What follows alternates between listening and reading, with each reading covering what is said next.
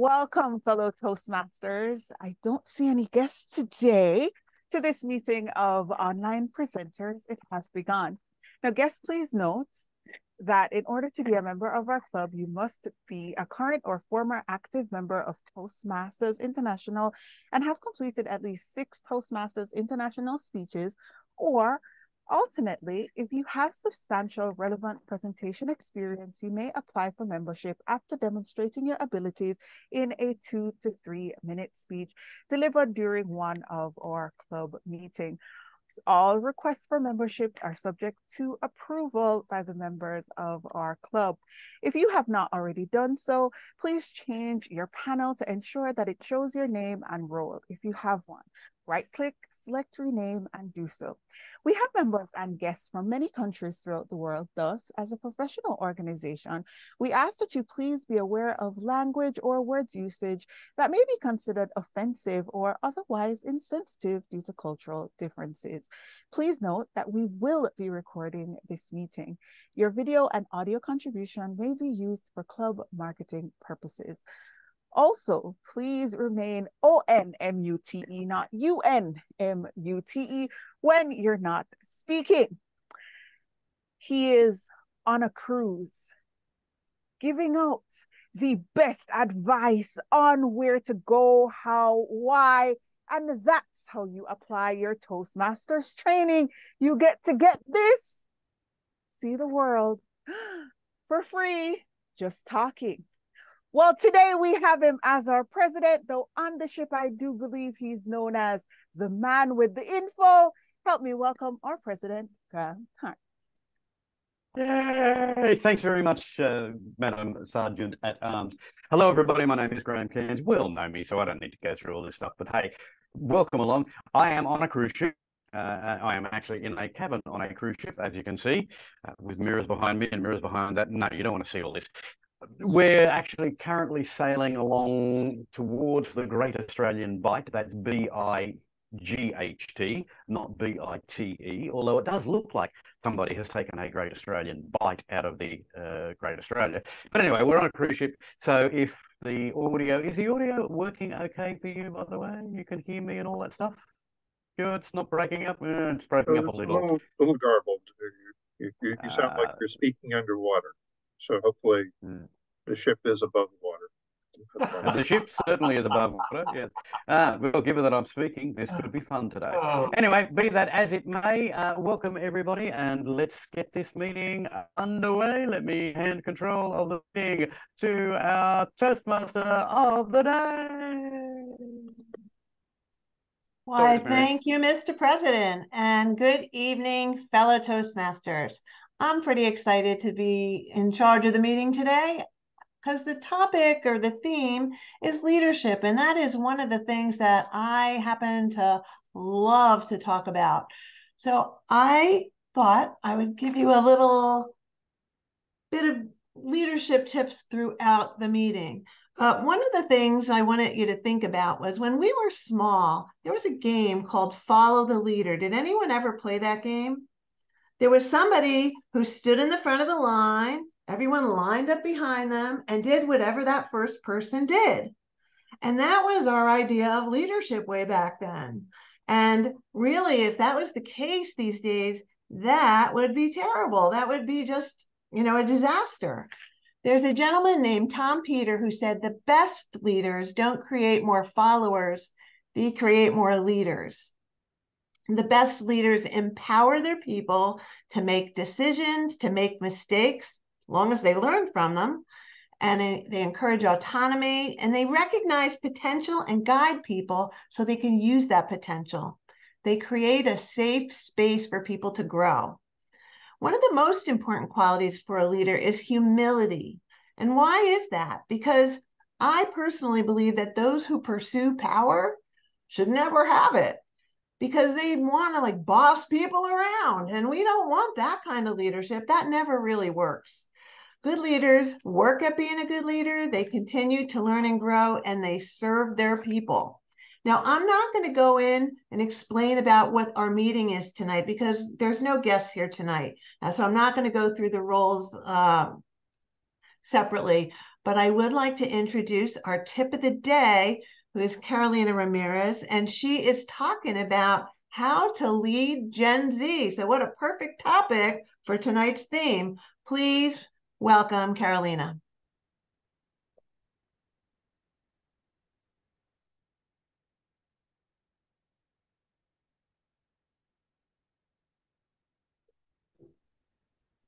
Good afternoon, fellow Toastmasters.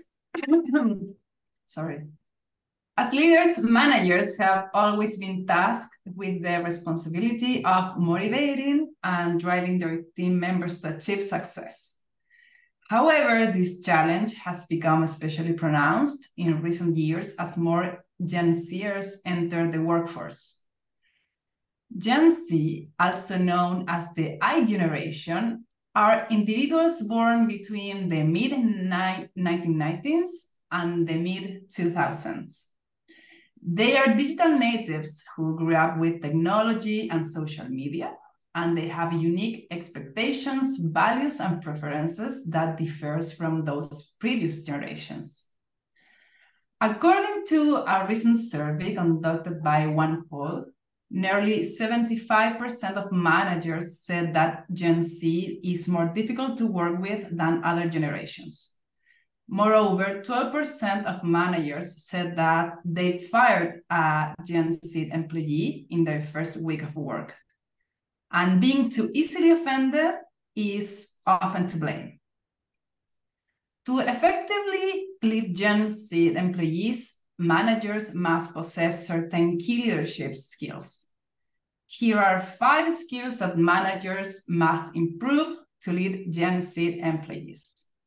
Let's check these 5 skills. The first one is coaching and mentoring.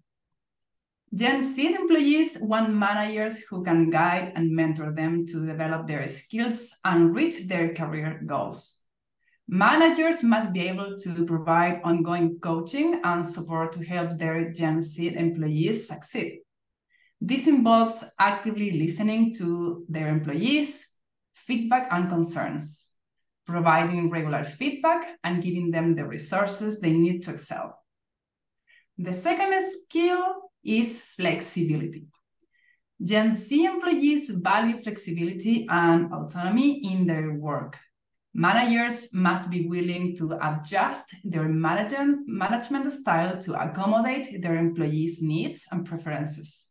This includes offering flexible work arrangements, such as remote work, for instance, and being open to new ideas and ways of working.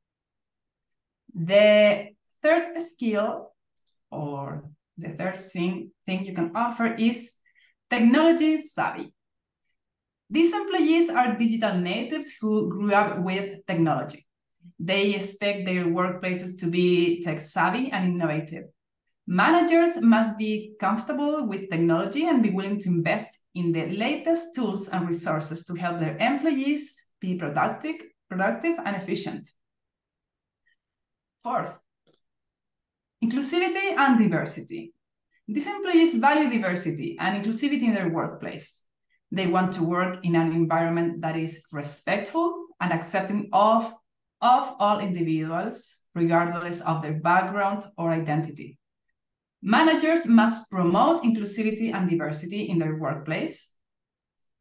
The fifth is transparency and communication.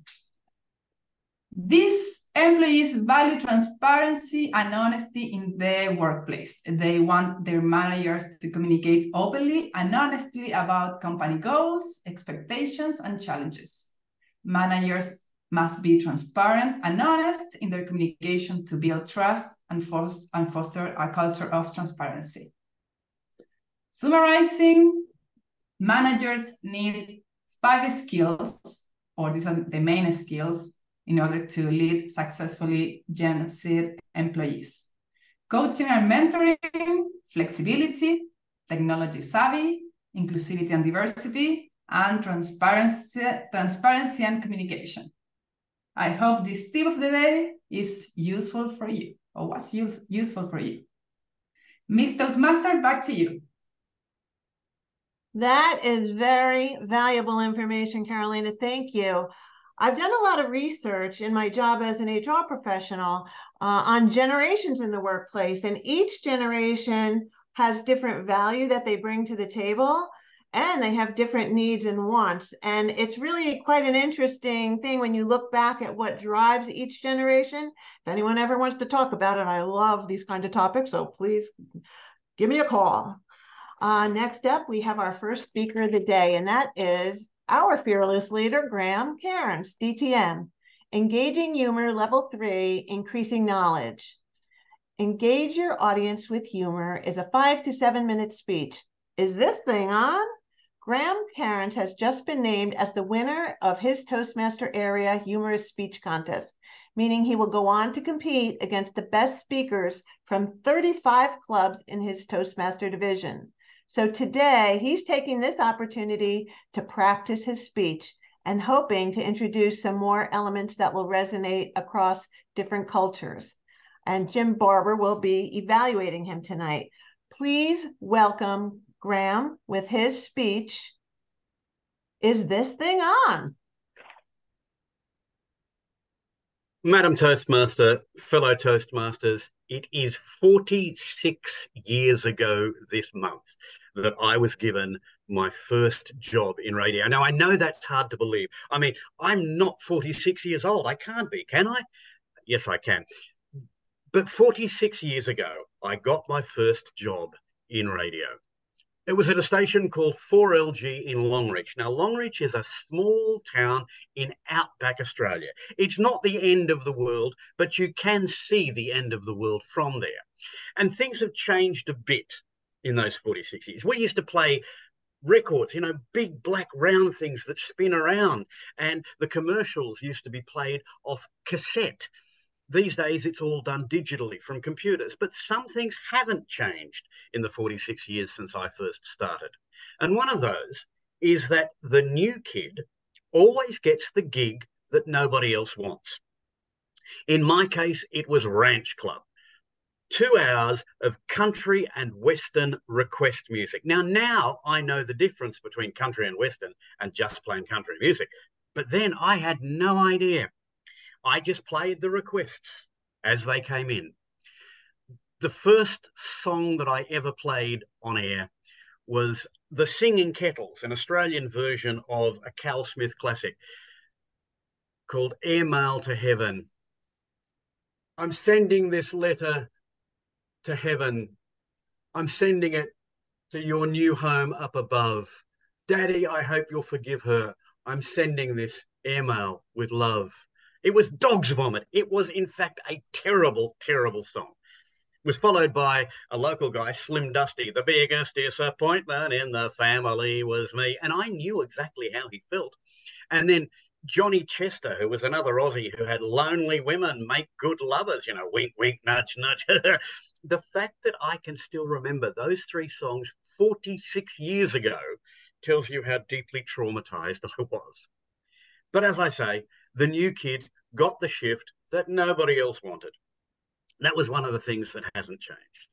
Something else that hasn't changed in those 40-odd years of radio are funeral announcements. You see, in small country towns where the local newspaper may only come out once a week, if they even still have a newspaper, people can die and be buried long before their friends even know that they're gone. And so radio stations step in to fill the gap with funeral announcements. They go something like this. We now pause to offer our condolences before reading the following funeral announcement. The relatives and friends of the late Fred Nurk are respectfully invited to attend his funeral, which will take place at St. Zacchaeus the Tax Collector Church in Eagle Street, Longreach, for interment this afternoon at 2 p.m. in the Longreach Cemetery. And while that's being read, there's this organ music playing underneath. It's sort of like the Phantom of the Opera version, but the Claude Rains one. And you know, you read all these announcements, and then of course you fade out the organ music at the end, and you've got to go to something. Nobody wants their product advertised next to dead people, so you can't go to an ad. Instead, you have to go to music. And I've heard some singularly inappropriate songs played at this point. The Bee Gees, wah, wah, wah, wah, staying alive, or heaven must be missing an angel, or up, up and away, or worst of all, I fell into a burning ring of fire. Well, I never actually made that mistake. I did come close, though.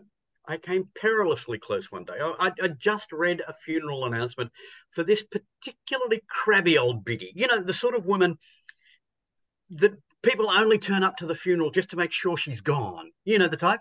Well, I just read this funeral announcement. I was perhaps half a second away from starting the song when I realized that I was about to play Ding Dong, the witch is dead, witch old witch, the wicked witch, ding dong, the wicked witch is dead. Let's just say the audience got a slightly longer than normal pause at this point while they waited while I queued up another record. But I did dodge that bullet. Didn't mean that I didn't make mistakes. See, one of the things about being a young guy working away from home for the first time is that preparation's not normally high on the list of things that you do. And so I'd go to work to do an air shift at night without taking along any dinner. I mean, it wasn't a real problem. You just put on a long song and go down to the Boomerang Cafe, which was only a few doors down the street. And one night I put on the longest song I could find. It was the Creedence Clearwater Revival album version of Heard It Through the Grapevine. 11 minutes and 43 seconds. Plenty of time to go down and grab a burger and come back and open the studio door and notice. And remember, this is back in the days when we were playing them off records, big black turntable spinny things. I walked back into the studio to discover that about 30 seconds after I'd left, it had hit a scratch. And so for 4.5 minutes, all the audience had heard was heard it through that, heard it through that, heard it through that, heard it through that, heard it through that, heard it through that, heard it. Embarrassing. But not as embarrassing as this one last story from my time at 4LG Longreach. I'm sitting at the desk. I'm getting ready to read the news at 7:30 in the morning. The DJ is on the other side of the desk. He's introducing a song, and he made a complete and utter dog's breakfast of it. It was a mess. He just completely stuffed it up. Threw his headphones off, looked at me and said, Jesus Christ, I just pointed over his shoulder at the on. He looked at it, looked at me, went, oh, bleep, and then turned the microphone off. Now, I mention that not to him, although he doesn't work in radio anymore. Well, he does, but only in installing car radios. But I mention that merely to tell you this. We didn't get a single complaint, not a phone call, not a letter, not an email. Well, there weren't any emails in those days. We're talking a long time ago. We didn't even get a telex. Nobody ever commented on it. Well, it's one of two things.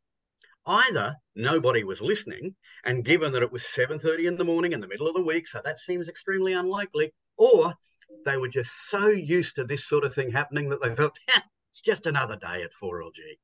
And quite frankly, Madam Toastmaster, I'm not sure which of those is more depressing.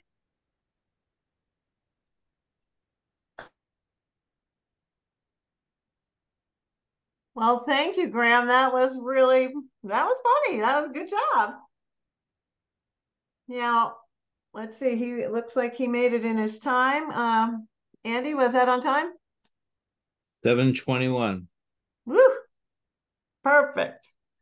All righty. Well, we have a second speaker today, and that would be our founding president, Mr. David F. Carr.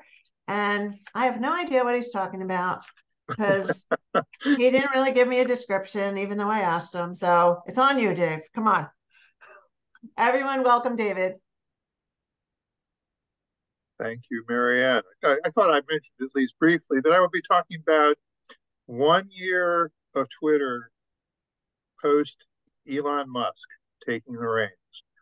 Now, some of you may not have been obsessing over this saga as much as I have, but I've been watching it closely over the last year, partly because I work for a company called SimilarWeb that does web metrics for all sorts of websites. Our main customers would be looking for comparisons of how they're performing versus their competitors. But one side effect of that is we gather information that's of interest to the news media, including how is Twitter doing.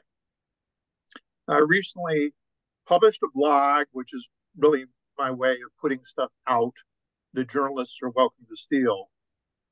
And it said that Twitter was down by every measure except for traffic to Elon Musk's personal profile and tweets, which is up about 100% year over year.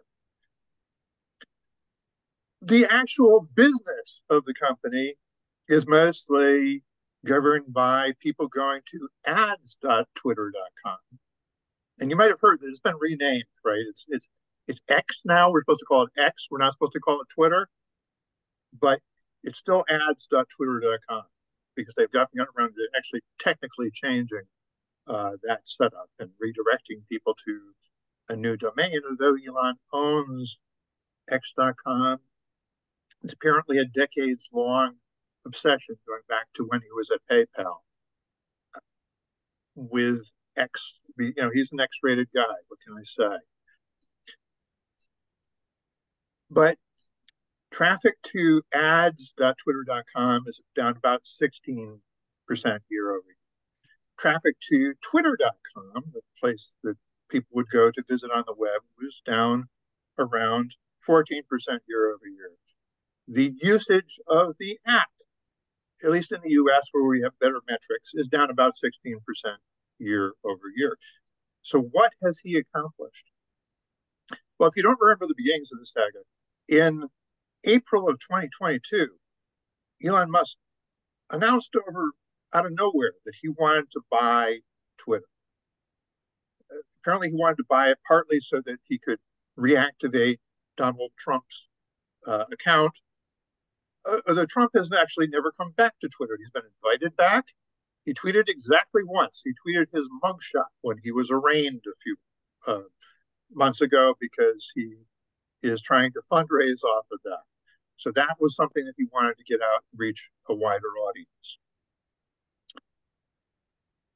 But Elon announced that he would pay $44 billion for,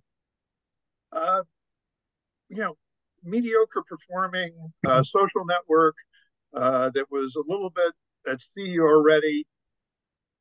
And then a few months later, he decided, well, actually, he didn't want to buy it because it was overrun by bots. Most of the audience was actually bots, and how could he? It wasn't worth that much. But they took him to court, and eventually he realized he might lose in court. And so, just about a year ago today, well, a little bit later this month, Elon walked into Twitter headquarters carrying a sink, just this big piece of porcelain, apparently only so he could tweet out, "I own Twitter now, let that sink in." So for the sake of a pun, he took control of the company.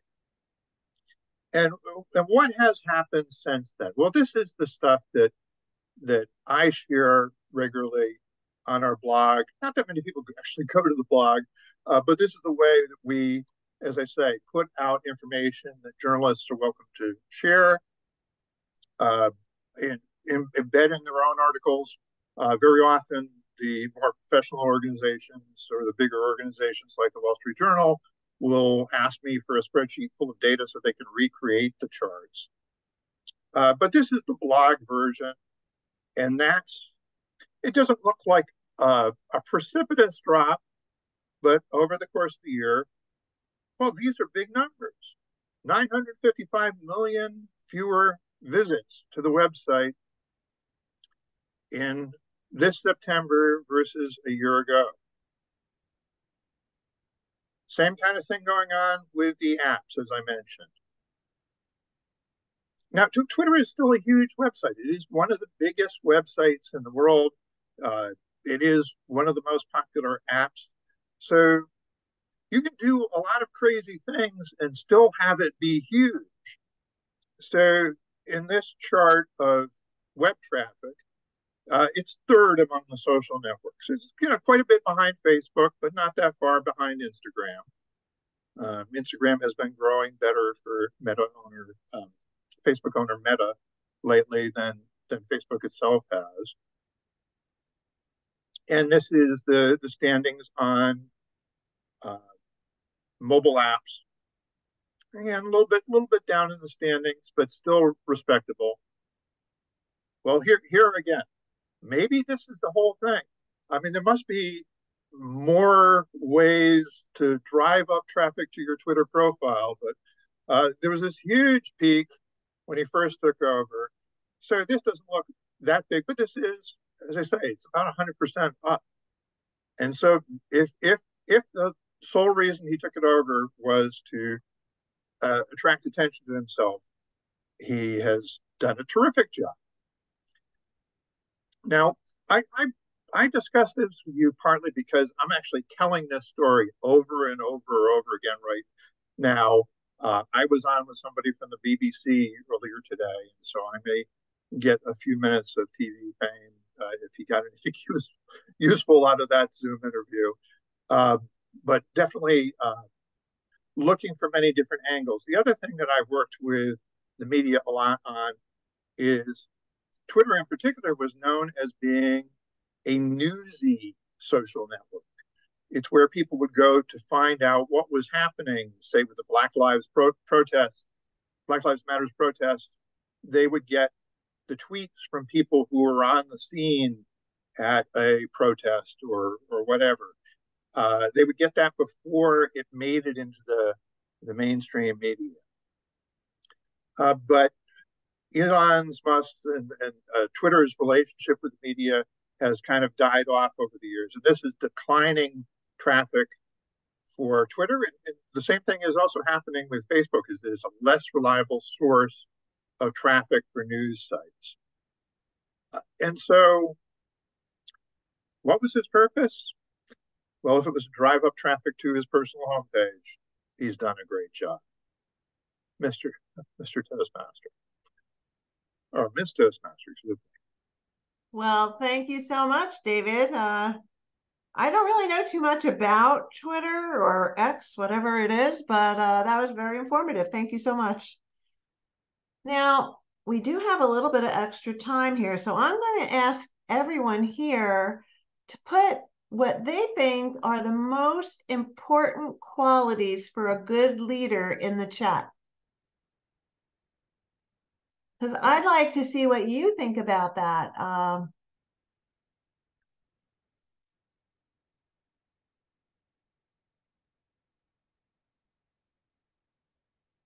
Oh, we got some good ones. Empathy, trust, respect, patience.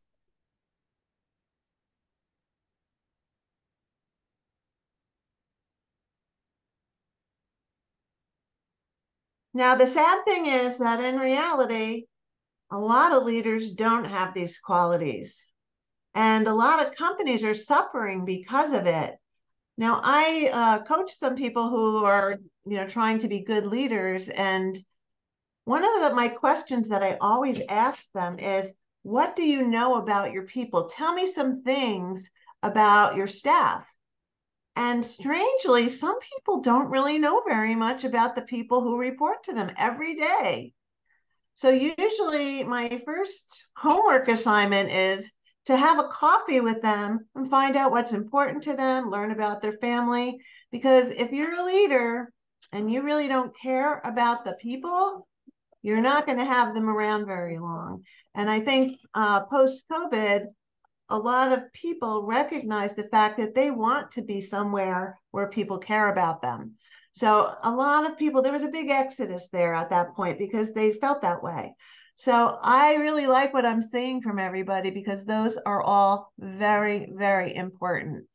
Now I'm going to move along to table topics. Now, Mr. Mike Woodall, DTM, is ready for us with table topics, and I'm sure he is going to keep us entertained for the next few minutes.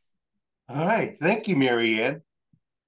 This is the first time I turned my mute off in advance instead of people yelling at me. I'm so proud of myself. On September 12th, 1962, in Houston, Texas, John F. Kennedy stood in Rice Stadium and declared to the world, "We're going to the moon. We choose to go to the moon not because it is easy, but because it is hard. When he spoke these words, he empowered engineers from all over the country to design a spacecraft that did not currently exist. He spoke it into existence. JFK stood in a vision of a future possibility. While standing there, he came back to the present to empower others to stand in that future possibility with him. This, my friends, to me, is the epitome of leadership. Karthika, who stands out to you as an example of leadership? I wasn't expecting though. Okay. For me,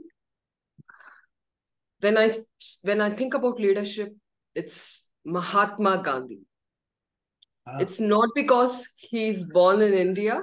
It's because of his principles that he took to drive the whole nation, which was like apart in many sense, not only culturally, by language, or by the way that people are separated throughout the life that they were leading since the birth of Mahatma Gandhi. It's because he was torn apart in a foreign nation that drew him to understand his own countrymen, and also understood the value of empowering people of his own country. He came back to India.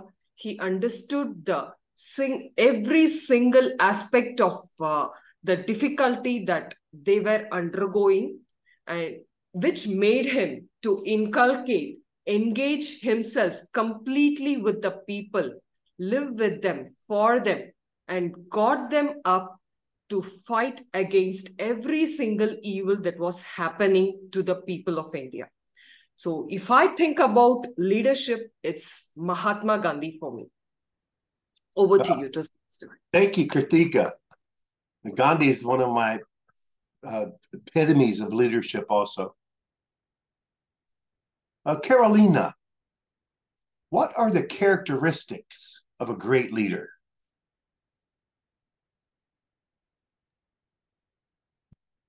Mike, thank you for the question. I think that are the things that I mentioned before when I was talking about the tip of the day. New generations are coming, and you need to have some key leadership skills like flexibility. You need to be a coach or a mentor for the people you are leading. It's not enough to control the people, but you need to motivate and empower the people who are working with you. And you need to be someone who wants to work with technology, because the new generations want to be related with technology in their works. And I forgot the last two. But especially you need to be respectful with the people you are leading, because the people you are leading maybe have many expectations about you and about how you are going to be helping their career or covering their expectations. And you need to have empathy for the people you are leading as well, because maybe people can have problems at home or in their personal lives. And as Marianne said, you need to know about some facts or about the life of people you are leading. Those are the key characteristics I think a leader has to have in order to empower their team. Back to you, Mike. All right, thank you, Carolina. Joni, we all have thoughts about our future potential, and some can actually visualize themselves in that future possibility. I'd like for you to stand in the vision of your future self, the self you are yearning to become. Come back to the present moment while standing there and empower us to stand there with you. I'm her. Most people would think that some me off in the future is what I would hope to be, but I live that person every day. There was a time when I didn't feel empowered, and empowerment was the last thing on my mind. I did have to stand and think, where do I want to be in the future? But it wasn't about the job or the home. It was about the inner peace, the self-confidence, the empowerment as a person. Most of the time, we spend our time trying to get yeses from others to fit in with the group, not asking ourselves, what would make us feel empowered? What do I need to be a better version of me, even if nothing around me ever changes? It was listening to little me from the past, me who looked up and said, when I want to become a certain age, this is what I want to be, that was bright-eyed and full of hope. That somewhere along the years, that flame of motivation got snuffed out. Most people go to 60-year-old them and say, what were your regrets? What didn't you do? And then they spend the time trying to chase and catch to get to 60 to say, I did miss. I've learned that a lot of the times it's better to go sit with the you that you used to be and ask, where did all that passion for life go? Where was all that joy and all the things that you believed that you could do? Where did that go? And the second you find that, no matter the direction the wind blows and life takes you, you remember that little wide-eyed, innocent boy, girl, other that you used to be, who was empowered to do and become. Back to you. All right. Thank you, Joni. Jim Barber, how does a leader empower others to jump on board the train, the one that's leading toward a possibility worth having? Thank you, Mr. Topics Master. How does a leader empower others to jump on the train? There are so many ways not to do it. Telling them to do it, guilting them into doing it, shaming them into doing it, threatening them into doing it. There's so many ways that don't work. The way to do it, though, using the analogy that you just said of catching the train, is showing them the train and making them want to get on the train. If they want to get on the train, you don't have to do anything. They're going to do their very best to get on the train. So it's a matter of persuasion more than anything else. Clarification and persuasion. Clarification to make sure that they share your vision. What is it that you want to accomplish?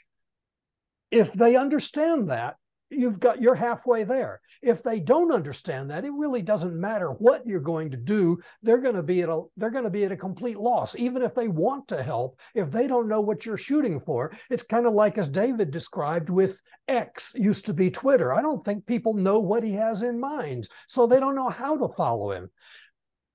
First step then is to make sure that people understand your vision and share your vision. Once they do that, then get them on board, make them want to catch that train.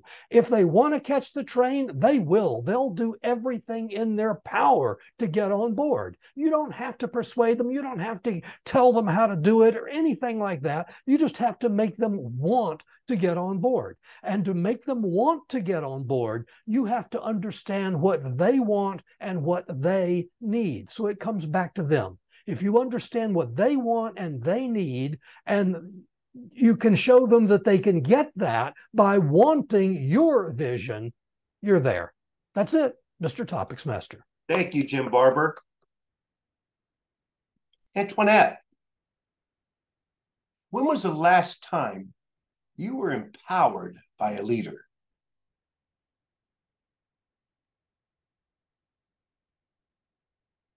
Unmute yourself. There you go. Yes, good evening to my fellow Toastmasters. And such an interesting question. I have been working in a financial institution for over 28 years. There have been many managers that I worked under as the admin professional. However, there was this one manager who was just very authoritative to most of us. But somehow, like she has a spot for me. And she would not be very rough. Be very rough. I would be able to do so many things without even asking her or requesting permission from her. Unlike my other colleagues. As a matter of fact, when they approach her, they'll say, "Angela, you feel she's in a good mood today?" And I would say, "Yeah, man, she's in a good mood." But that particular manager, she empowered me because one, she knew her work. That's one. Secondly, she was very thorough. And you have to dot your I's and cross your T's. So during her tenure, I was able to grow in my field under her tenure. She only spent roughly about 7 years with us. Out of all the managers, and there were about 10 of them, with very short stints, this particular manager really empowered me. And she is what I am today. Back to you. Thank you, Antoinette. Do we have time for one more, Marianne, or is that it? All right, there we go. Andrew Byrne. In my opening, I use an example of John F. Kennedy. We're going to the moon. What tactics, how did he empower others to jump on that train and to get on that vision?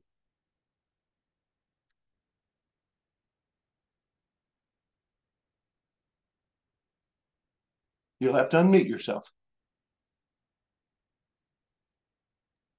Thank you very much for that question.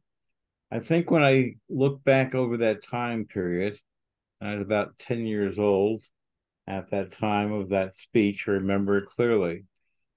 I think about some movies that reflected on that time. And the one movie that comes to mind that emotionally touched me was Apollo 13.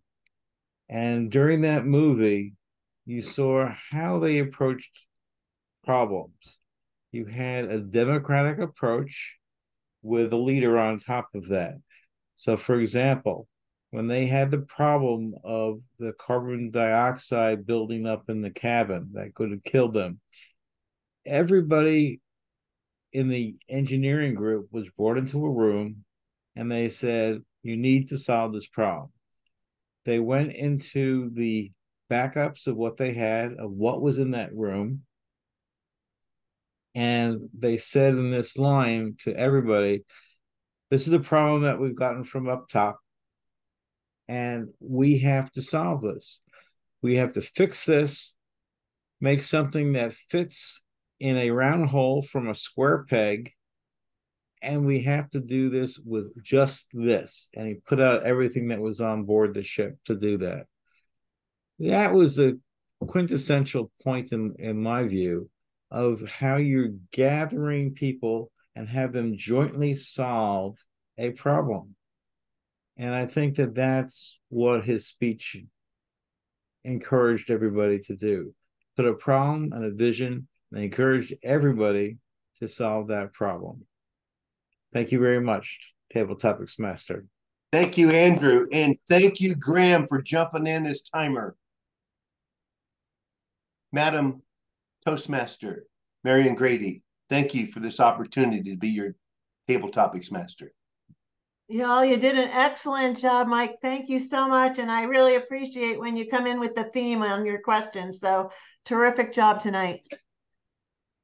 We're getting to learn a lot about everybody's leadership thoughts. I love that. Now, one of the things that there's a difference between like a boss and a leader. And I always say that bosses are always caring about the results. And while that's an important thing, I believe that a leader cares about the people, and then the results will take care of themselves. So I think it's just a little bit different way of looking at it. But the ones who care only about the results, it's sometimes at the cost of the people. And they don't feel appreciated, and they don't stay loyal, and they tend to move along. So if you really want to create that group that is tight-knit and really loyal to the cause, it's really important that you show them that you care. Now, the final segment of our meeting is handled by our general evaluator, Ms. Kim Leeming. Please welcome Kim, our general evaluator for tonight. Thank you very much, Toastmaster of the Day, Marianne Grady. Fellow Toastmasters and dear guests, as Marianne mentioned, my name is Kim Leeming. It is my pleasure to be your general evaluator for tonight. My role is divided into two parts. Part one is to introduce the evaluators for the prepared speeches, and part two is to give my general evaluation of the overall meeting. Before we start with the evaluations, could I please ask the timer for today, I believe that's Andy, or it might be Graham, to remind us of the timing requirements for the evaluator's speeches. Take it away, Andy or Graham, whoever it is. Thank you very much, Ms. General Evaluator. The evaluation segment of the meeting, which is one of the most important ones of the entire meeting, is a 2 to 3 minute segment of time. Green at 2, yellow at 2:30, and red at 3. I'll put it on the screen and keep you advised of where we're going. Thank you. Thank you, Andy. Our first evaluator tonight is Andre Smolenko. He will be evaluating speaker number 1, David Carr. Please welcome Andre. Thank you very much, Madam General Evaluator. My fellow online presenters, I don't need to introduce you, David Carr. I don't need to tell you about his technical ability and his online presentation techniques, which are outstanding. In today's speech, he clearly demonstrated his expertise on quite an important question from his points of view. Has Twitter, which is a social network, benefited since Elon Musk has taken over the site? Or Elon Musk personally benefited, but not the Twitter users? When David starts, he starts in a calm and relaxing manner. In my view, that creates trust into a professional who is really honest. And doesn't cover any personal business interests when he provides analysis. What I like about David's speech, that he took us through a little bit of journey. What happened before Elon Musk took over the Twitter and what happened during his reign. He provided us with convincing graphs, the numbers, the figures, and that was quite intense moments that I could follow as well. I really like the style. I really like the punchline. And to me, the David's idea about exposing Elon Musk, the famous billionaire, to perhaps showing that he's been using Twitter to his personal advantage, that was quite an important moment. At the same time, throughout the speech, I noticed a number of recommendations that I would like to share with David. The first recommendation is, even though we live in 2023, however, perhaps some of us, they don't use Twitter. Some of us need a gentle reminder who the Elon Musk is. So setting pieces on the board and naming the pieces, setting the scene, and just giving a bit of explanation, I think that would help us to follow your story even more. The recommendation number 2, I would like to ask myself, even though is all data correct, relevant, trust is created, what's in it for me? What am I going to do with all that information? How can I apply that information to my business blog or to my personal story or to the school that I run or perhaps my HR business? That little value, if you could add it, would make me engaged more in the story. Overall, I understand that it's your personal fascination, if you like, about your job that you do and about the numbers and figures you can provide, and it's so free. At the same time, I like the sense of humor that you use throughout your speech. Just with few little suggestions, and if you want to take them into account, what's in it for me, and setting up the pieces, your next speech perhaps would be even greater than this. Back to you, Madam General Evaluator. Thank you, Andre. Our second, and thank you for a very precise and wonderful evaluation. Our second evaluator today is Jim Barber. He will be evaluating speaker number 2, Graham Cairns. Please welcome Jim.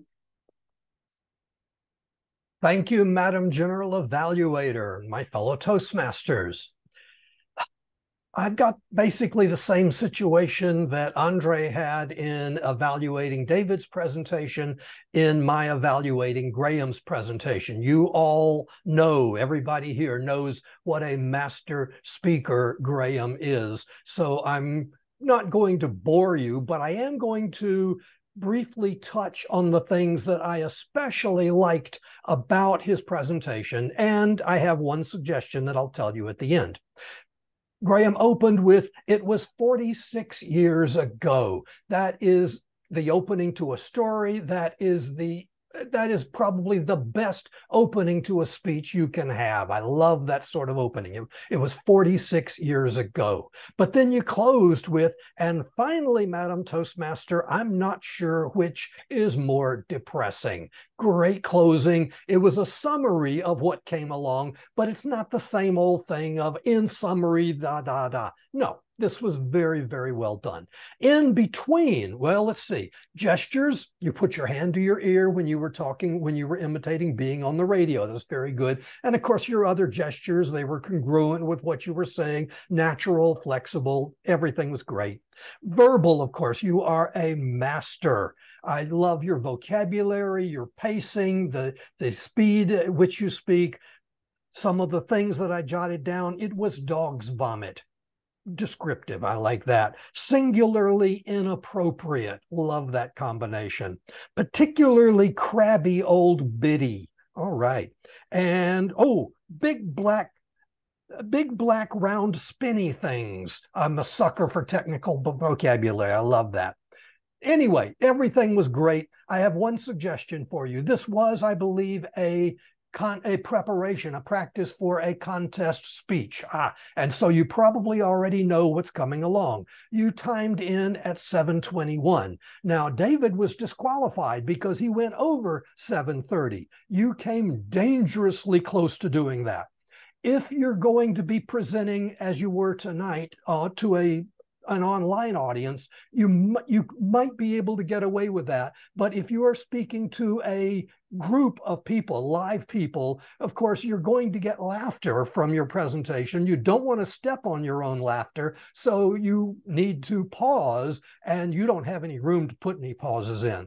Now, this is going to be painful because, frankly, you need to get rid of about 45 seconds of the material, and I don't know what to tell you to get rid of because it was all great. But I do recommend that you do some ruthless editing, get rid of about 45 seconds. And if you'll do that so that you don't have to worry about time, you have got a winner here.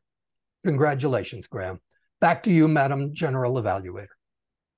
Thank you, Jim. As always, a very masterful evaluation. I have to tell you, both your evaluators, I would not have wanted to be in your place because some of the best speakers in our club. Now, could I please call on our timer, Andy, to give us the evaluator's timers report for tonight's evaluations? Take it away, Andy. It is in the chat. We have Jim Barber at 3:15 and Andre at 3:19. Both qualified. Thank you, Andy. As you heard, both of tonight's evaluators qualified with the timing for their evaluations. So thanks in advance to everyone for casting your votes for Best Evaluator for tonight's meeting. If you haven't yet done so, then please also cast your vote for Best Speaker and Best Table Topic. It is now time for the general evaluation portion of the meeting. Speaking of time, I will try to make this short. I will be using the Empower method of evaluation, starting with E.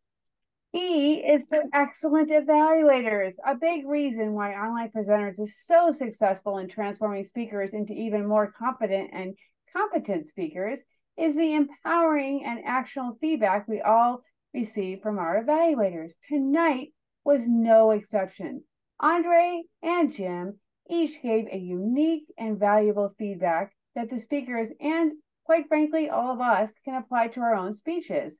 I especially liked when Andre talked about how he felt when he heard what was saying, and Jim as well.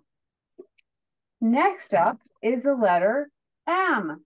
M is for Marianne. Marianne Grady was Toastmaster of the Day today. Marianne, you have a wonderful way of making our meetings fun and meaningful, while at the same time keeping the meeting very organized and on time.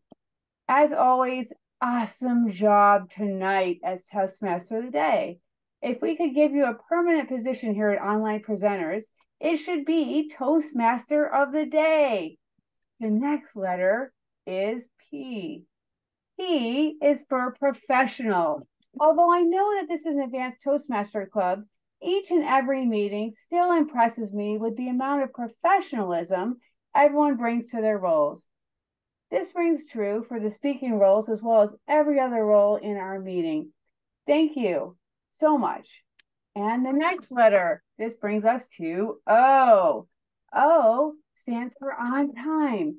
Marianne and everyone here is doing an excellent job of keeping this meeting on time despite a pretty full schedule. O also stands for overachiever.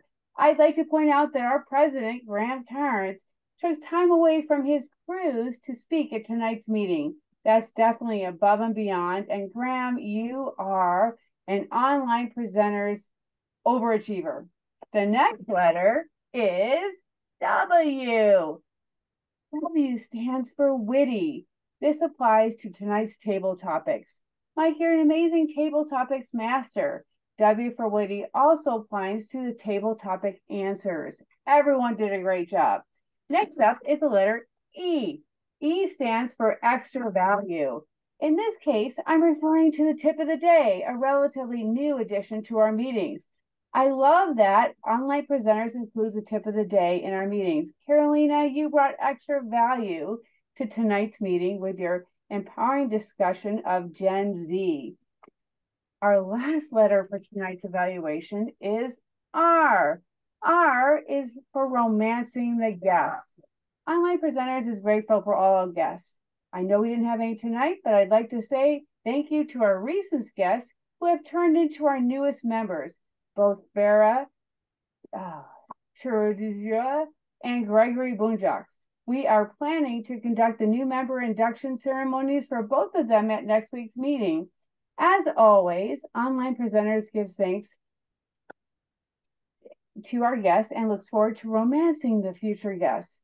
Next up is another exciting part of our evening. Our vote counter is going to reveal the voting results for our best speaker, best evaluator, and here, Marianne.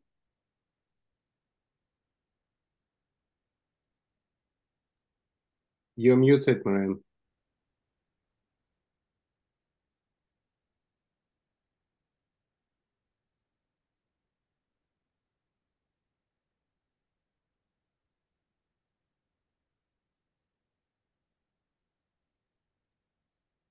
You still haven't called for the reports. The all counter, the chat monitor, watcher, and grammarian. Oh, I did not do that. Okay, so first up is our all counter report. Can the all counter please give their report for tonight? And I think that's Antoinette. Thank you, Antoinette. Yeah, sure. I was wondering that myself. Anyway, before, this is a professional club, as we all know. And just two persons did in excess of us. That was Marianne and David. They had in excess of 3 hours, which are filler words. And that's my brief report. Back to you. Thank you, Antoinette. Next up is our grammarian, who is, I'm looking. That would Joni. be me. Joni, can you please give your grammarian report? I can say that the use of language in this meeting was so empowering that I actually just could not choose specific highlights. So I'll just say we did good with how we spoke. Jim, did I get that one right? Did I say it right? Next, as it relates to the use of the word of the day, it was used over 12 times, multiple times by various speakers. And I know why our GE skipped everyone. It was because she wanted me to include the fact that the word of the day was taken to another level in conjugation with the GE's report. So not only did she use it, but she used it to make her report. Carolina used it, I used it, Jim used it, Antoinette used it, Mike used it, and maybe because it was used so much, I might have missed a few, but overall, great use of the word of the day or a conjugation of the same. Back to you, Madam General Evaluator. Thank you, Joni. Next up is our chat monitor, Karthika. Karthika, could you please give your report for tonight? Oh, definitely, Kim Laming, Toastmaster Kim Laming. We are truly empowered today with the empowerment information that has been shared in the chat. And Yoni, for your kind information, I have used the word empowerment right now. Okay, let me get into the chat monitoring aspect of today. We have shared about the leadership skills that is required by every one of us, and that is highlighted as empathy, trust, patience, decisiveness, accepting responsibility, being humility, and being flexible. There are also aspects which has been shared about storytelling in presentation as well as service leadership. Please go and download the fact, which is going to be really helpful to you. And one last but not the least thing, the cute wallpaper Cola, which is being posted by Andy. And thanks for the wallpaper, Andy. And over to you, Toastmaster Kim. Thank you, Karthika. And last but certainly not least is our watcher for tonight, Jim Barber. Could you please give us your report? Thank you, Madam General Evaluator, with pleasure. We are an advanced club, but more than that, we are online presenters. We do it right. Everybody comes to the club to see how we do it. So everybody was just right on target. But I don't want to leave you with just that. I want to mention one thing in particular. Now, I am learning OBS Studio, so I'm not smooth at it yet. There we go. But it did show up. Carolina, I want to give her special kudos on her closing slide. This was so well done. Notice at the top of her slide, she had Generation Z, basically the title, more or less, of her presentation. Underneath that, she had a picture. We respond well to pictures of some Gen Z people. That was, again, good. She has over on the left of the slide, she has the 5 points that she was making. And of course, she has herself at the very bottom of the screen so that she is a part of the slide itself, that she is still the star of what's going on. We know what's going on. This is, in my opinion, one of the best closing slides that anybody has ever produced, and I just wanted to make a special note of that. Congratulations, Carolina. This was good. Everybody else, everybody did fine. We're advanced. We're online presenters. We are great. Thank you, Jim. And thank you to you, Marianne, for pulling my head out. It's much brighter now to introduce all those reports. So now it is time for the drum roll, please, for the vote counter to announce the winners for tonight's meeting. Yes, we have winners. Best evaluator is Jim Barber. Best table topics speaker is Carolina Ramírez. Woo! Best speaker, Cairns. Congratulations to the winners. Back to you, Miss General Evaluator. Thank you so much, Carolina. And thank you to everyone for such a fun and wonderful meeting. And I'm going to hand the gavel back, the virtual gavel, back to our Toastmaster today, Marianne Grady. Well, thank you so much. Wonderful job, Kim, as always. And as we get ready to close out our meeting, I wanted to share another quality or another couple of qualities that I think are important for leaders. One is vulnerability. We have to let people know that we don't know everything. We don't have all the answers, and, be honest about that with them. It really is important in how they see you that you're more relatable and more real that way. Another thing is you must let people have ownership and responsibility for projects. And one of the things I want to let you know, there's a trick to that one, because when you do that and you let people take on more responsibilities so that a lot of managers fear that because they feel they're going to be just as good as them. But in reality, when you let people take on higher level responsibilities, it frees you up to learn even higher level responsibility. So always be willing to bring people along with you, bring them along, and we'll all do well. Now, that's all I have for you tonight. So I will close out tonight's meeting and thank you all for being here. And I will give it back to, I guess, our Sergeant at Arms, who is our officer right now, right? I believe that the officer should be Kim, Vice President membership, but it's fine. I'll take it and I will close out our meeting officially so we can get to who's going to do roles next week.